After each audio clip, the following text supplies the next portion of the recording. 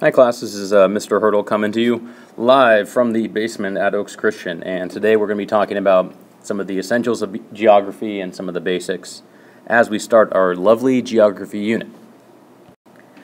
Before we get started, I just wanted to mention the 5 essentials to this class. You're going to notice these terms coming up a lot this year, and the 5 essentials are actually concepts that extend beyond history and the study of history. They're basic skills that I want to be working with you as students this year, which includes listening, reading, writing, meaningful academic conversations, and presenting. You're going to be doing all of those things here in this course at some time or another.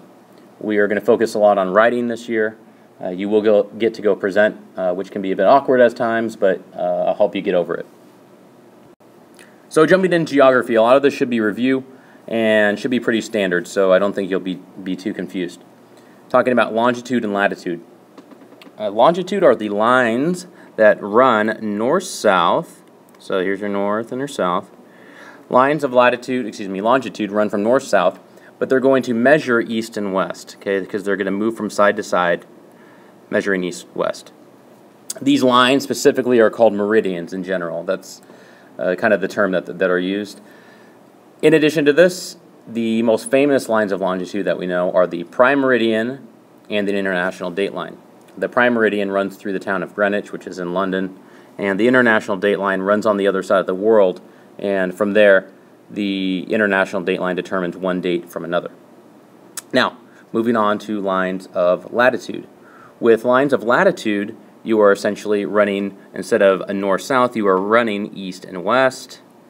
There we go. There's our west. That's a W, and then the east. But they're going to be measuring north or south, right, as you move these lines up or down. So these are lines of latitude. These lines of latitude are also known as parallels. Some famous lines of latitude, the equator, the center of the world, and the Tropic of Cancer, which basically measures where the summer solstice occurs, and then the Tropic of Capricorn, which measures where the winter solstice occurs. Both of those are lines of latitude. The Tropic of Cancer is in the northern hemisphere, and the Tropic of Capricorn is in the southern hemisphere. Here's a picture of the world, just so you know. There's the town of Greenwich, and the town of Greenwich runs right through here, and this is the prime meridian coming down from the North Pole to the South Pole. On the other side of the world, you can see on the complete other side from the prime meridian is the international dateline, and the international dateline, like I said, is a line of longitude which measures one day from another. This is actually the Royal Observatory where the prime meridian was first determined. Like I said, it's in London. You may have seen it recently on the Olympics. And here's actually a laser that's showing the area of the prime meridian, kind of where it shoots out. You can actually see it in the air, which is kind of cool. Super accurate clock in Greenwich as well, which can go and show a lot of cool stuff. And my favorite, really awkward picture of some old people hanging out at the prime meridian.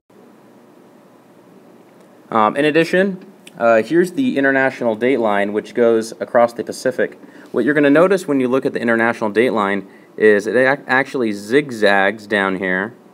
And the question is, why does it zigzag? Prime meridian doesn't do this. It's for practical purposes. The international dateline is going to zigzag in order to make its way around countries, because if you think about it, you don't want to have a country where on one day it's Tuesday, or one place it's Tuesday, and then you move a mile away and another place it's Wednesday. So it's for practical purposes that the international dateline exists in this kind of zigzag, kind of awkward path. Here are the different time zones across the world. This is where when you go and you think about, oh, New York is 3 hours ahead of California, or you see something on TV and it says like Central or Mountain Time, or Hawaii's 3 hours behind, for instance, from us here in California.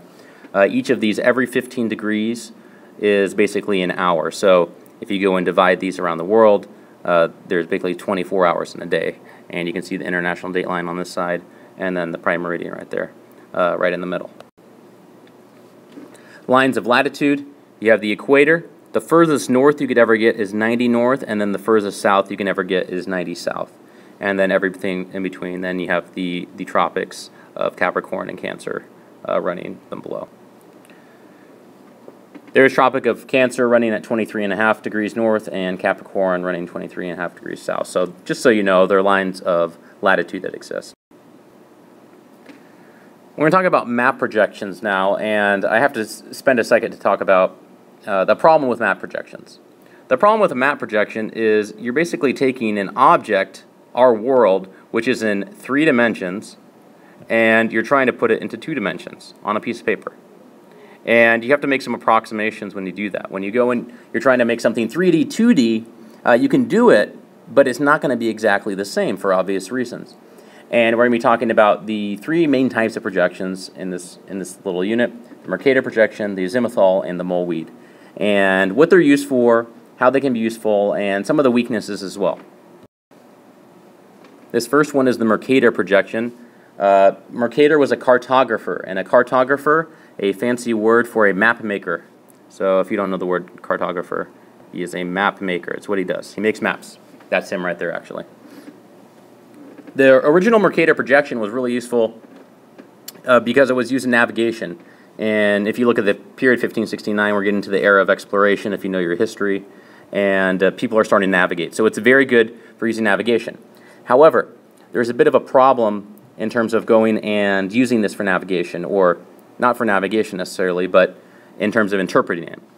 As you go too far north from the equator and very, very far south, the land masses towards the top and towards the bottom begin to go and look a lot bigger than they are. For instance, Greenland looks as big as Africa, which it really isn't, and Antarctica looks absolutely huge. So when you go and look at these types of projections, it kind of distorts. The word I have there is distortion. As you get further and further from the equator, the land masses look larger than they actually are. Some examples here: Greenland takes as much area as Africa, when in fact Africa is approximately 14 times greater than Greenland. Alaska takes as much area as the map as Brazil, when in fact Brazil's area is more than 5 times Alaska. You get the idea. As you go further and further, like I said, the distortion is going to become greater. This is actually a look at the original Mercator map. Just kind of fun, something cool to look at.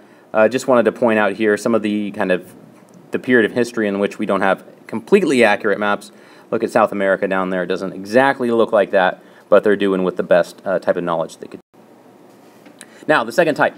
Azimuthal is a polar projection, meaning it's looking at literally one of the poles that we have. So you have to think, what are our 2 poles? You could do the North or the South Pole. In this case, if you look, this is looking from the North Pole, from Santa Claus's view onto the rest of the Earth. The nice part about this type of projection is if you go and look from whatever center point, you can measure a true distance down this side or this side. The example that I used in class was that it could be used for flight navigation, for air travel. If you've ever been to Europe, you're not going to go the way you might think you would go, which would be across the U.S., across the Atlantic, and say you went over to London. In reality, say you're leaving from L.A., it's actually a lot shorter if you're going to go and curve over, basically over Canada, over Greenland, and you'll go to your destination. It's a lot shorter, saves on fuel costs, saves on time. This would be used by pilots, where you can see, it basically works with the curvature of the Earth, because we do live in a world where the Earth is round. Here's the UN logo, which actually has an azimuthal projection, which is kind of cool. Fun. And the third type of projection is the mole-weed projection. The mole-weed projection kind of looks like a Mercator, but if you can see, the edges are rounded, so it's not filling up the side of the box like a Mercator would. With the mole-weed, it's actually usually used to show how much something is distributed in the Earth, how much it's spread around. So it basically is going to shrink relatively the sizes. If you look at the other parts that I said were so stretched on the Mercator, you go and you look like Greenland or Antarctica, for instance, those ones are going to go and be more in scale, essentially. And what you're going to do is actually the area on the map, as much as it doesn't look like that, but the Earth is curved, any box has the same area. For instance, say I look at this box. That little box takes as much area on the Earth as, say, this box, which looks a little bit stretched out. But it is stretched out because you're trying to put, like I said earlier, a 3-dimensional object onto a 2-dimensional surface. So that area of China up there and that area in the Pacific do have the same area, even though the box looks larger, if that makes sense, because of the curvature of the Earth. Like I said, it's often used to show how much something is distributed around the Earth. An example here is measuring the sea surface levels of Freon. And this mole-weed projection is just showing the amount of freon on the surface. So there you go.